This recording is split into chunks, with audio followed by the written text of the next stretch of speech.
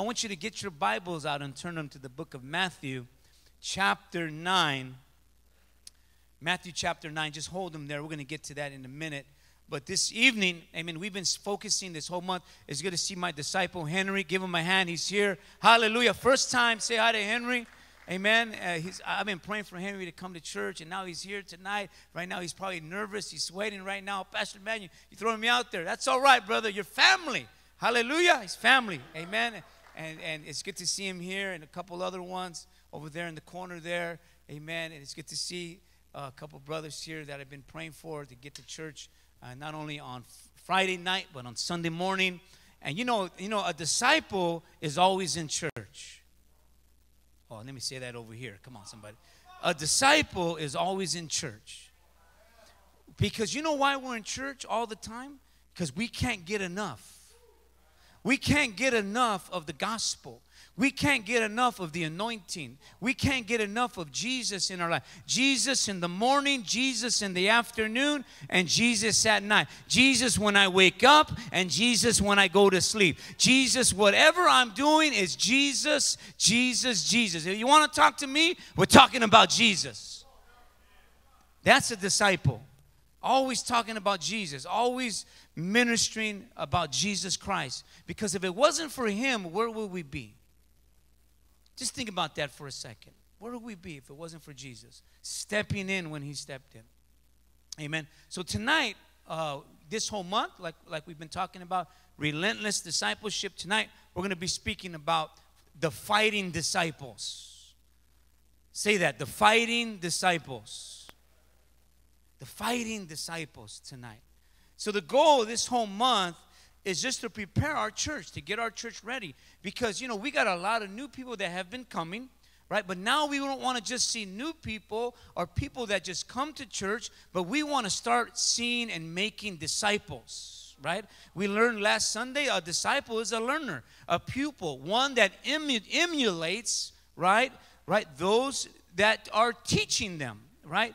And we want to emulate Jesus Christ. We want to be a representation of our Father, right, that has saved us and rescued us. And we want to be able to share that love and share that joy and shine that light to a hurting and dying generation. See, a disciple understands, I got to be where the anointing is at. I got to be at women's convention. I got to make my way to mighty men of valor. If I got to sell my car, if I got to sell my new shoes, if I got to do whatever I got to do legally, hallelujah, I'm going to get there. Can the men of God say amen? Oh, that was kind of weak, men of God. Can the men of God say amen? There you go. All right. Amen. We want to make sure everybody's there. And mighty men of valor. So that's what we want to do. We want to start making and seeing disciples raised up, right? We want to raise up disciples. Not only any disciples, but radical disciples. We want to see disciples that are radical. I know there was a disciple. We had our life group on Wednesday night. One of the disciples came in, and he says, I'm going to be going and preaching at the train station. I go, you are? I says, well, I says, amen. He goes, I got somebody going with me, and I'm going to go preaching at 4 o'clock on Friday, right? Today, no, yesterday, Thursday. He says, 4 o'clock on Thursday, tomorrow, he says, I'm going to be preaching, and if nobody hears me, I don't care. I said, so why don't we do this? I said, why don't we have a training right now? Right now, I'm going to train you right now, because I can't train you right there. I'm going to train you right now. He says, okay, let's do it. The good disciple is always open, hallelujah, ready to be trained. So you know what I did? I gave him my bullhorn. How many know we want to give our disciples weapons? I gave him my bullhorn. We had batteries in it. I said, this is what you do. You start preaching like this in the bullhorn. I says, what are you going to give? What are you doing? I said, here's some flyers. Give some flyers out, right? And he goes, I could pass. He's brand new, just saved. He's excited about being saved. So I gave him some flyers, right? He was there. I gave him some flyers. I says, okay, now when you preach, you give him a flyer and you tell him to come to Victory Outreach. Hallelujah. And you say, and you lead him to Christ. Not only that, watch this. I says, hang on for a second. I went in my room. I went in my drawer. I says, and now you got a uniform to wear. Here's a T-shirt, Victory Outreach T-shirt. Hallelujah. I said, put this on. Come on, give the Lord a hand. Amen. Put this on. And you preach and watch souls get saved. And actually today he texted me. He says, souls got saved. Hallelujah. People were touched. Amen. And he sent me a little video of him. He had the bullhorn and he was preaching. Amen. And that's what it's about. It's about getting radical. Who's radical in the house of God? Are you still radical? Are you Victory Outreach tonight? You got to stay radical. And tonight, I want to talk about fighting disciples. See, a disciple knows how to fight. Can you get an amen? See, when you look around, we see a lot of radical people. What we do is radical. Can you get an amen? Right? We preach where nobody else wants to preach. We go where nobody else wants to go. Right? We're radical. Say that word, radical. But do you know how to fight radical? You used to fight radical in the world. Hallelujah. Women of God. Come on, somebody. Right? Tie up your hair. Come on, tie it up. Man, somebody says something, all these nails come out. Hallelujah. How much more for God? Are you still radical? Ask your neighbor, are you still radical? Oh, man, you don't even want to ask your neighbor. Come on. Say, ask him. Say, are you still radical? Do you know how to fight? Don't make me come down there. Hallelujah. Do you still know how to fight? See, a lot of times we get sidetracked. You know what happens? We become civilized. I think Victory Outreach City Church, some of us might have become civilized already. All of a sudden, you got a good job now. You make good money now. Right? You're a professional. You're the manager. Hallelujah. Oh, I'm the manager. I got it. They gave me a name tag. I'm the manager. Right? And sometimes we can get a little civilized, right? And we lose the fight. We lose the passion. I'm preaching about passion, and your eyes are closed because you're so tired because you gave everything to that job. Right? And I'm preaching my heart out. I'm trying to keep you awake. I shouldn't have to try to keep you awake because you need passion in your life. You need the power of God in your life. And you need to remember where you used to be sometimes to know where you want to go. Can you get an amen? We got to remind ourselves. We got to get radical again. You know what? I happened to just go on YouTube and I seen the movie. I didn't see the whole movie. I seen one part of the movie. It's called Rocky 3. Anybody see Rocky 3 in here? Right? You guys remember? I just want to see how old you guys are. Anybody know seen Rocky 3? Okay, good. You know, and you know that's what happened to Rocky. Rocky got civilized. And not only that, that song, The Eye of the Tiger, you know what it says? He traded his passion for glory. He traded his passion for glory. And you know what happened when he did that in the movie? Who can tell me? He got whipped. That's right. He got beat up. Remember that? Mr. T whipped him, beat him up, right? Left him all bloodied and beat up. Right? And then the whole rest of the story is he's trying to get his passion back. He's trying to become the fighter that he used to be. He's trying to get that fire, get that passion, get that zeal. He was trying to get the eye of the tiger back that he lost in the ring. Some of us need to get that eye of the tiger back. Can you still fight? I'm going to give you two things. A fighting disciple knows how to pray and knows how to evangelize. Write that down. He knows how to pray, they know how to pray, and they know how to evangelize. If you're not praying and if you're not evangelizing, then just maybe you're not a disciple. I'm just throwing that out there for free. Hallelujah. Say that. Pray and disciple. And evangelize. That's a disciple. Right? See, you got to get that passion back. You got to get that fighting spirit back. Right? You see, when you're hungry, how many of you are hungry spiritually? See, when you're hungry for the things of God, right? You're like that hungry tiger. You're like that person that says, you know what? I need to go after my prey. I need to go after what I long for. I need to get my passion back. I need to get my zeal back. I need to pray and I need to evangelize. I need to go to the streets and I need to pray. Can I get an amen? How hungry are you tonight?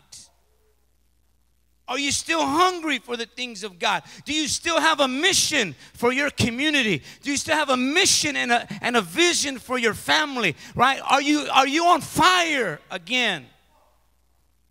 See, sometimes we want to change everyone else, and God is saying, just you change first. See, fighting disciples know how to pray, and they know how to evangelize. Matthew chapter 9, verse 35. I'm going to read it for you. It says this. Then Jesus went about all the cities and villages, teaching in the synagogues, preaching the gospel of the kingdom. Say, he was preaching. He was healing every sickness and every disease among the people. But when he saw the multitudes, say multitudes, he was moved with compassion for them, because they were weary and scattered like sheep having no shepherd. Then he said to his disciples, the harvest is truly plentiful, but the laborers are few. Therefore pray the Lord of the harvest to send out laborers into the harvest field. He said pray. Somebody say pray. He said, pray, Lord of the harvest. Pray to the Lord of the harvest. If you want to write something down, write this down. Prayerlessness is the breeding ground of frustration. Prayerlessness is the breeding ground of frustration. Why am I so frustrated sometimes? Why am I so sometimes in the flesh a lot? How come I feel that, man, every time it's like I'm fighting something all the time. I don't even want to be in church sometimes. I don't want to go to Bible study. I don't want to go to the streets. I don't want to do the spiritual things in my life. Let me ask you, are you praying? See, if you're not praying, you're gonna remain frustrated all the time. You're fighting a battle with no spiritual strength when you don't pray. See, a disciple knows how to pray. Say that. Prayer is your power. Prayer is your power. Some people say, well, so it feels like my prayers are not working. Anybody ever felt like that? No, I'm going to come down because I feel like I'm preaching to myself tonight. Have you ever felt like your prayers are not working? I pray every day. I pray in the morning. I pray at night. I pray at church. I pray when, at Bible study. I pray. I ask the pastor to pray for me. I ask the leaders to pray for me. And it seems like everything's staying the same. As a matter of fact, it's getting worse. Ever since I've been praying, it's getting worse. Maybe my prayers are not working. Anybody ever felt like that before? Come on, tell the truth, shame the devil tonight. We can feel like that, right? See, but you know what that's like? That's like walking into this room and all the lights are off and we hit the switch and nothing turns on. We turn on the light switch and it's like, okay, what's wrong here? Does that mean that we stop believing in electricity? Does that mean we stop paying the electric bill? It means something's wrong. Can I get an amen? It means how about if it means that maybe there's a fuse that's out of place. Maybe a bulb needs to be changed. Maybe there's a connection that's not right. Maybe we should call Brother Manny and maybe he can go up there and look at it. Come on, somebody. Because look at the electricity is not the problem. Maybe it's something else. And the same thing with prayer. Just because you don't see results right now doesn't mean prayer doesn't work. Maybe God wants to do something in your life. Maybe he's teaching you endurance. Maybe he's teaching you commitment. Maybe he's teaching you loyal. Can you be loyal when you still don't see it happening? Can you still love me even though right now you might not see all the miracles right now? Can you still serve me? Can you still pray? Can you still pray when you don't feel like it? Can you get an amen? Can you still fight, disciple? Or you just throw your gloves in the ring and you give up? You take your ball and go home. Come on, somebody. Give me my ball. How many know we're not about giving up? Can I get an amen? We're not about just throwing in the towel. That's what I love about Rocky. He didn't give up. You know what he did? He found, if you've seen the movie, he found Apollo Creed, right? Remember, he found Apollo Creed. He went to Apollo Creed, and Apollo Creed said, he was hitting the bag. Apollo Creed said, that's not how you do it. Remember, he was hitting the bag? He says, when you fought me, you were hungry. He said, when you fought me, you had the eye of the tiger. He said, you lost it. He goes, I'm going to help you get it back. You remember what he did? He took him. You know, sometimes we got to start with the basics. He took him to the gym, right? He took him to the gym. He went to the gym. Some of you are going to go watch it tonight. Go ahead, watch it tonight. Amen. He took him to the gym, and it was in L.A. He took him to. It was dusty. It was dirty. Had them boxers. They were all sweating, and they're hitting the bag, right? They're in the gym, right? And he was walking with Rocky. He said, "Look at their eyes, Rocky. Look at their eyes." He said, "See their eyes? You had those eyes. That's where you were. See, look at their eyes. Look at how hungry they are. Look at how thirsty they are. Look at how much they want to win. They want to fight. They just need an opportunity." He says, you got to get it back. You got to get the eye of the tiger back in your life. And what did he do? Right? He started from the basics. And I'm telling you, Victory Outreach City Church, if you want to see God move in your marriage, move in your home, move with your children, move in your ministry, move at your job, then maybe you should get back on your knees and start praying for something to happen. Start believing God for the great miracles in your life. Oh, Pastor, I pray already. Well, maybe there's a connection that's messed up. Because God's not the problem. Can you get an amen? Maybe we need to get back to where God wants us to be. Can you get an amen?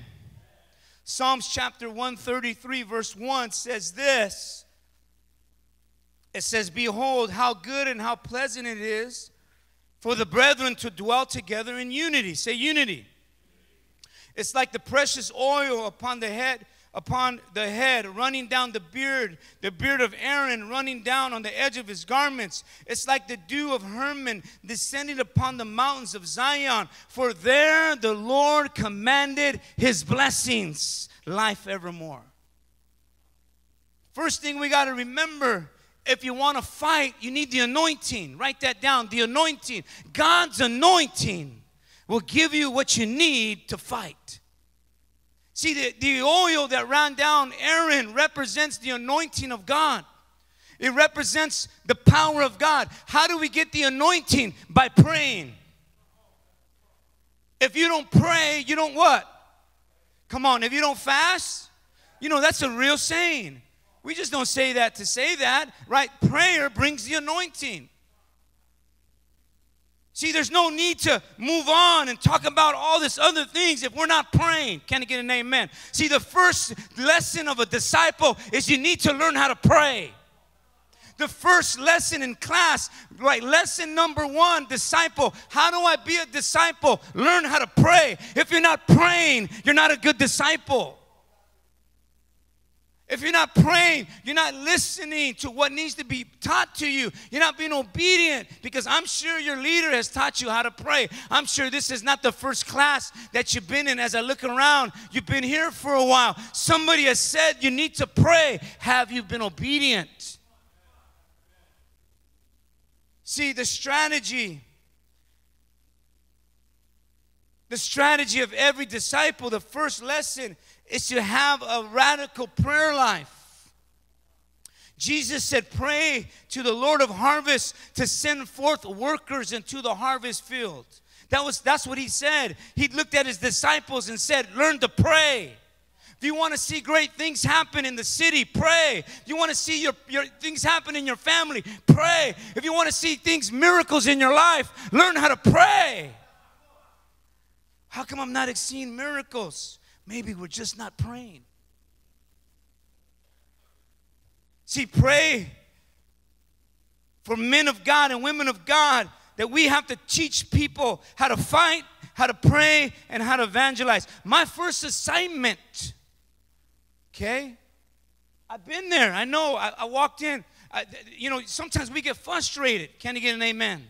See, we're doing a lot of things, but are you doing the right things? We're doing a lot of things. We work real hard in the ministry, right? We have jobs. We're at our jobs. We're doing a lot of things. We're tired. Nobody tired in here? We're doing a lot of things. And I remember going to our pastor as a young disciple.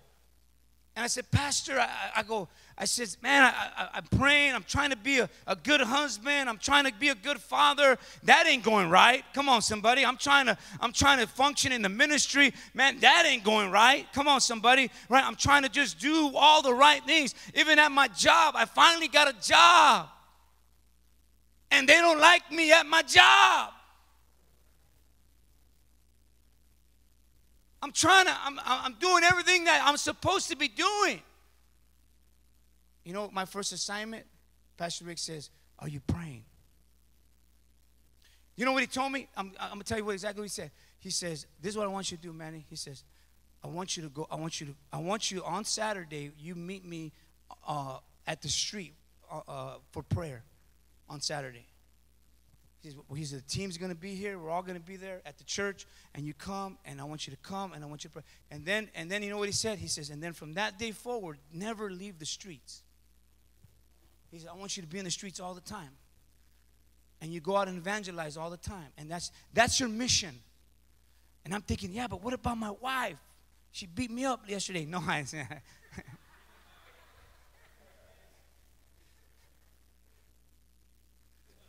I got some stories, amen. And she'll tell you. And I said, Pastor gave me he gave me an assignment. She goes, well, what did he tell you to do? Pay some bills? I said, no. And he told me to go to the streets. He wants me to pray with the guys early and get ready to hit the streets. She said, yeah, but what about the bills? What about the kids? What about me? Hello, somebody. I said, I don't know. I'm on assignment. Right? That's exactly what I said. And I went, but let me tell you something. I went to the streets. I got there early, and Pastor Rick was there. You know, Pastor Rick, he's praying. And I was watching. I go, okay, I guess this is what we're supposed to do. And I said, the men's home was there, women's home was there. They had the evangelism leaders were there. And I got there and I started praying. I said, amen. And I started praying. And I didn't know how to pray. I remember going to life group. We had Bible study and they would pray and I would hear them pray. But I really wasn't praying. But it was when I got there. And you know what they were praying? They were praying for the city. They were praying for souls. They were praying for drug addicts, for gang members, for prostitutes. They were praying for the lost. They were praying for me. When I was praying, I was reminding myself of myself. When I was praying, I started thinking about a young gangbanger that was lost in the neighborhood, a drug addict that was lost in the neighborhood. And I started praying even more. I started praying harder, right? And then we went out into the streets to go evangelize. And then we went out, and you know what happened? Everything we prayed for, we seen God move in miracles. Come on, that's a good place to clap. Hallelujah. So I learned how to pray, then I learned how to go evangelize. You know what I was being taught? I was learning how to fight. I was being discipled by my pastor how to fight. How to fight in the spiritual realm. how to fight on the streets, right? I didn't have no gun, right? I didn't have boxing gloves. He said, you pray and you evangelize. You pray and you evangelize. You want to be a good disciple? You need to be praying and you need to be evangelizing, right? Pray at the church, pray at home. Then go get some flyers and go to the streets. And you watch God move in your life. Yeah, but my boss is going to fire me. Well, pray for him while you go out. And I'm giving you some spiritual stuff right now, guys. Listen to me. You learn, rule number one, lesson number one, you learn how to pray and you learn how to evangelize. You got to do these things to be a good disciple. Look at a fighting disciple is a person that prays and evangelizes all the time. Say all the time. All the time. It needs to become a part of your life, right? Then I would go home and it would be a different story. Hallelujah. You know how many know that? How many know what I'm talking about? See, because I needed to. I wasn't a man yet. Thought I was a man. I was in the age I was a man. I wasn't a father yet. I had kids, but I wasn't a father yet, right? I wasn't even a good employee yet until I learned how to fight. Till I learned how to become a man by learning how to pray and how to evangelize. Then I was able to see God move in my life. See, when you're obedient to God and you're faithful to God, God will move on your behalf.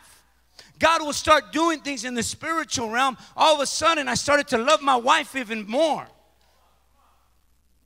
All of a sudden, I come back from the evangelism with some flowers. Come on, somebody, with some candy. Hallelujah. I say, hey, you want to go to McDonald's?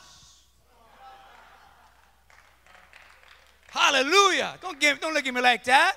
You ain't never took the woman of God to McDonald's?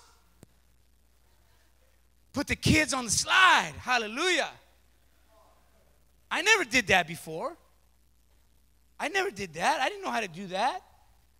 I just said, man, she just was there. I didn't know how to treat her. I didn't know how to love her. I didn't know how to do nothing, right? But it was when I was under the anointing of God, like the oil that ran from the head of Aaron down his beard came. Then that's where God commanded his blessing. As I went home, God says, you need to be a good father now. You need to take care of your babies now. Let me teach you. I teach you how to fight on the streets, fight on prayer. Now let me teach you how to fight at home, fight for your children, fight for your kids. And then, somebody say, and then you go to your job. Because you prayed in the morning. Anybody pray in the morning? And you go to your job and they say, oh, that mean person that don't like you. Come on, somebody. All of a sudden, they start liking you. All of a sudden, something starts happening. They're not talking down upon you. They're looking at you with respect. Because there's an anointing upon your life. Number one, do you have God's anointing upon your life? That's what we need to do. See, prayer is our foundation. Through prayer, we gain the heart of God. We get compassion back. We get our zeal back. We get our love for people back. Love for our community. Love for our family, right? Love for our kids, our wife. That's where God reminds us why He saved us. Is through prayer. Number two is you get God's vision and strategy for your life. How many of you want God's vision and strategy for your life? What, do you think we're just doing this just to do this? Are we just waking up every day just functioning and kind of going through the motions? That's not how God works. God will anoint you, number one, and then also He'll give you a vision and He'll give you a strategy. This is what I want you to do. This is exactly A, B, C, D. This is what I want you to do in your life. How many of you want the vision and strategy of God in your life? That's what happened. Do you have one? Does God give you a scripture? Has God given you promises? If He hasn't, ask Him for a promise. Ask Him for some scriptures. Ask Him for those. Say, show me in the Word of God, Lord. Show me what you want to do. See, that's what happens. What you're doing, you're removing the veil, right? The false attitude that sometimes we can get. You know, we could just go through the motions of church. Some of you came tonight, you're just going through the motions. You say, oh, I'll just show up, say hi, here I am. Okay, it's good. No, God wants more from you. He wants you to remove that veil. Come on, somebody. To be realistic in your relationship with Him. That's what happens when you get the vision and you get the strategy of God. See, and as many hours as you're putting in at your job, as many hours as you're putting in with your family, as many hours as you're putting in with that ministry, that's as many hours you need to be putting in with prayer. Are they lining up together? You say, God, I want you to move in this area, but are we praying for that area? Or we just expect it to happen? Can you get an amen? See, God knows how much effort we're really putting in spiritually. How much time during the week are we really putting in prayer? How many man hours are you putting in at work? Are you putting in with God? Can you get an amen? See, sometimes we can make what's so spiritual, we can turn it into just a physical thing, and we just work hard, and we're not seeing the results we want. We make it a little bit more difficult than it is. And God is saying, why don't you pray more? It's like you're working harder and you're seeing less results. See, but if you pray hard, come on, somebody say pray hard. If you pray hard, you'll see more results. Are we putting in the manpower when it comes to prayer? See, our prayer time needs to resemble our physical effort that we're putting in. Can you get an amen? Let me give you one more and I'm done, okay? Number 3, God's deliverance. How many of you want to see God's deliverance? Isaiah 58 verse 6 said, is this not the fast that I have chosen? To loose the bonds of wickedness, to undo the heavy burdens, to let the oppressed free, and that you break every yoke. Say, break every yoke. Are people being delivered? Do people get delivered anymore? Set free. Do you remember when God delivered you? Who remembers when God delivered you? Wasn't that the greatest day of your life? That was the greatest day of my life. God set me free. The chains fell off. Evil spirits were cast out. Chains were broken. See, you know why people are not being delivered the way that we know they can? Because God's people are not praying the way that we know they should. That brings deliverance. Somebody say deliverance. Just like when we go to the streets, you know why we pray so much? Because that's where the battle is won. It's not when you're out there, it's when you're praying. See, prayer, the battle is won on your knees. Can I get an amen? How many want to see victory in your life? Huh? Victory will only come to those that their knees are chafed. Ask your neighbor, what's your knees look like? See, prayer, when you're on your knees and you're praying, you'll start seeing the miracles of God in your life. Can you get an amen? That's what happens. See, we can make something that's spiritual so difficult because we attack it from the physical and not the spiritual. Too many people, too many Christians are physically burned out because they lost the spiritual discernment when it comes to prayer. Why am I so burned out? Why do I feel like I'm just going through circles, right? It's because, you know what, we're looking at it from the physical. It's like Mary and Martha, right? You know the story. Mary was at the feet of Jesus and Martha was cleaning the house. Hallelujah. Martha got mad. She said, I'm doing all the work. Jesus, I'm doing everything around here. And all she's been doing is at your feet, wiping her hair, wiping your feet with her hair. And Jesus, what did Jesus tell her? He says, what she's doing is good. Paraphrasing it. Because you got it all mixed up. Hallelujah, basically.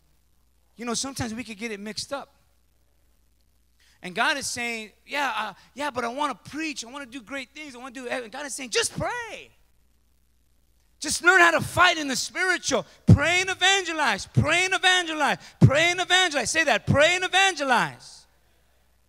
Pray and go out. Pray and reach people. Bring people to church. Pray and bring them in. Pray and bring them in. That's how you fight. Can I get an amen? I want Adam to come up. Come on, worship. Come on up.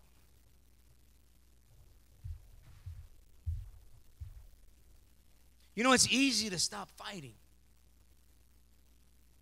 The easiest thing that we could do is stop fighting. Can you get an amen? Some of you tonight, you came in and the devil has been telling you, just stop fighting.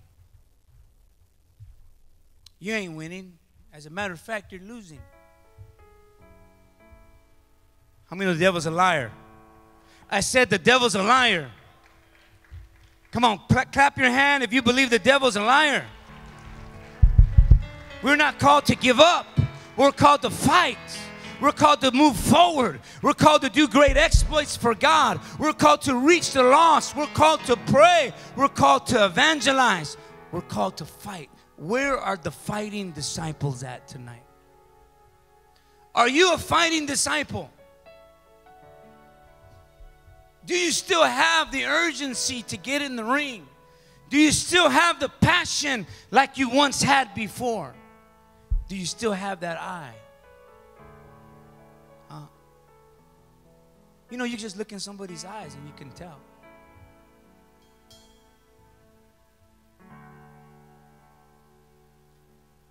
You look in their eyes and you can see they don't want to fight anymore. There was a fight, what was it, last Saturday? Garcia against another guy. I was able to see the end of the fight. And Garcia was getting beat up. He was getting whipped. How many of you seen the fight? Some of you seen the fight. He was getting whipped. The guy was just way out of his league. And he comes to the ring, the round's over, and he's all beat up. He comes to the end of the ring. And his coach looks at him. His brother is his coach. He says, listen. He says, if I don't see you fighting, I'm gonna quit. I'm gonna throw in the towel. And he looked up. He said, don't throw in the towel. And he went back in there. Come on, somebody. He didn't win, but he didn't get knocked out. Come on, somebody. He finished the fight. As a matter of fact, he was already a champion. But he didn't give up the fight. Some of you tonight, the Lord is saying, don't give up the fight. I've anointed you for this. I called you for this. I've empowered you for this. I've put a special grace upon your life. You can't give up this fight. Your kids are counting on you. Your mother, your father, your loved ones, they're counting on you. You can't give up the fight. Get up and get in that ring and get that passion back. And don't give up the fight. Proverbs chapter 21. This scripture changed my life. Write it down. Proverbs chapter 21, verse 13. Many disciples stopped fighting because of the lack of love in their life. Proverbs 21, verse 13 says, those who shut their ears to the cry of the poor will be ignored in their own time of need. That's real. Listen, I'm going to read it one more time because this brought revelation to me. Do we have it up there? Listen. Those who shut their ears to the cry of the poor will be ignored in their own time of need. I'm telling you guys, when I read that scripture, I was praying, I said, Lord, have I lost the ear to hear the cry? Have I forgot what it was like to be on the other side, asking for help? You know, when you do that, you know, God will put you in a position. He'll always bring somebody your way. And sometimes we see these people that, you know, they're begging for money, and you know what I'm talking about. They're all over the place. And I remember, you see them so much, you become callous. You become callous, right? You see them all the time. They're begging. And you know, the first thing we say, oh, they're going to go get high. Well, you used to go get high.